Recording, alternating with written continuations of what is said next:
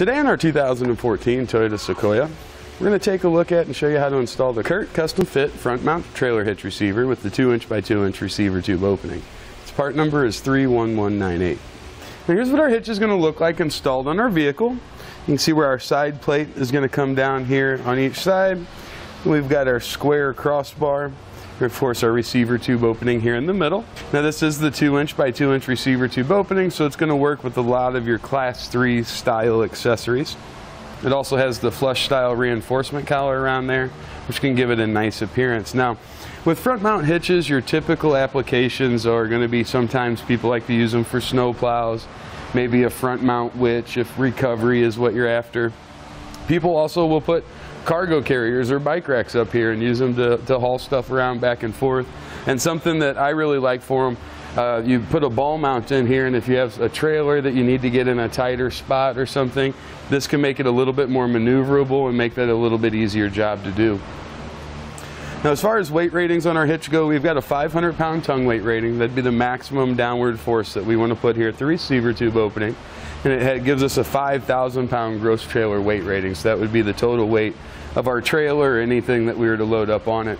Now our hitch also gives us a 9,000-pound straight line pull rating. So that would be the total force that we could pull forward away from the vehicle on our hitch. Now you'll see our hitch installs right in between the frame and the factory tow hooks. Just going to remove these two bolts, sandwich in between, and tighten it back up. So it's a really nice, easy installation to do. And just so you have a little point of reference, from the bottom of our tow hook here to the bottom of our hitch, it's about 1.5 inches. So overall, with the ground clearance, you're going to lose about 1.5 inches. So you want to keep that in mind. Now a few measurements that may be helpful when you go to select your accessories for your front mount hitch will be from the ground to the inside top edge of a receiver tube opening, we've got about 12 inches. Then from the center of our hitch pin hole to the outermost edge of our bumper, it's about 8. Now to begin our installation, if your vehicle has this skid plate, it's kind of a steel skid plate here on the bottom, if it is equipped with this, we're going to take it down and we need to enlarge this hole.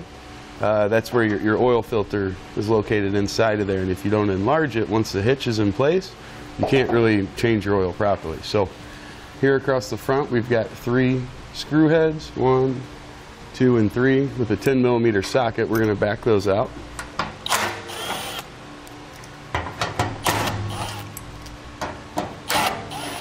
Then in the 3 larger holes that go across the back here, so this one, and this one, there's a 12mm bolt in there we need to remove.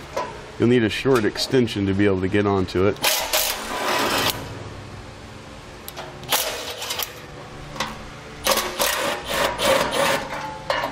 Then in the larger holes across the front edge here, we've got one right here and one right here. We've got the same type bolts. We'll get those removed and take down our skid plate.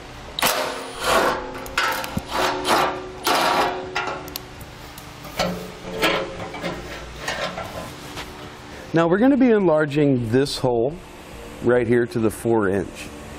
To give you a frame of reference, this would be the rear of the skid plate. And you'll see there's a wider area that comes and narrows down. We want to be just in front of that on the driver's side. We're going to be using a hole saw to enlarge it. This area has a double layer of steel, so I would go a little more off to one side.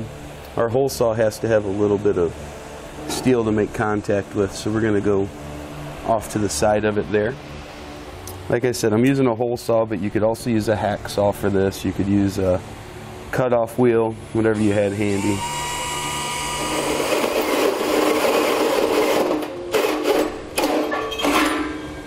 Now we're going to clean up this edge, because you are going to be sticking your hand in and out of there and you don't want to get cut.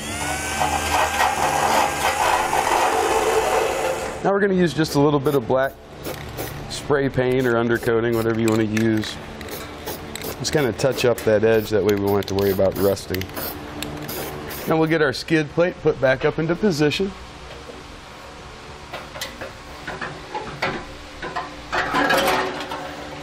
Getting a bolt started here in the back, a good way to kind of hold it in place. Now with all of our fasteners started, we'll get them snugged down.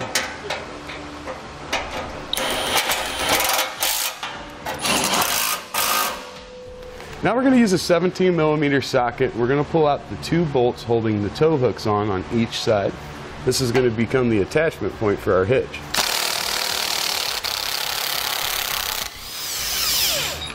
Now we'll repeat the same thing for the driver's side. Now with the help of an extra set of hands, we're going to get our hitch lifted up into position. We're going to be sandwiching the side plate between the tow hook and the frame as we put it up. Just get our holes aligned. We're going to use our existing hardware. Just get 4 or 5 good turns on one side, and then we can get our other side started. Now our hitch does have a little bit of adjustment side to side here, so it's a good idea just to take a look at your skid plate. Just make sure it's centered with the bottom of the receiver tube there. Once we've got that where we want it, we'll snug down our hardware and torque it to the specifications and the instructions.